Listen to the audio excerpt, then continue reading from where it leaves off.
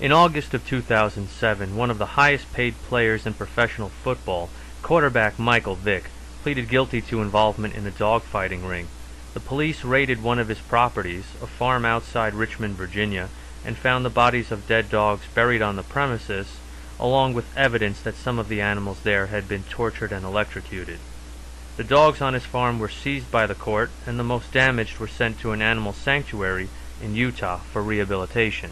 There's nothing honorable about animal cruelty. If you want to express genuine remorse, donate your time, along with $1 million or more, to charitable organizations that work with animals.